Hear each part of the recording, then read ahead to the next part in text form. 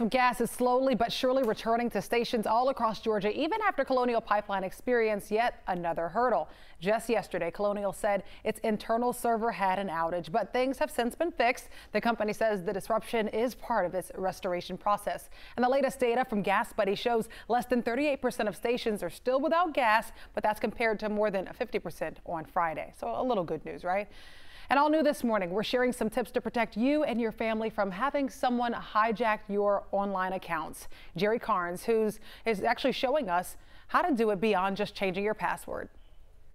Hackers are getting more sophisticated as they try their best to disrupt your life and take your money. There are some relatively simple things you can do to protect yourself.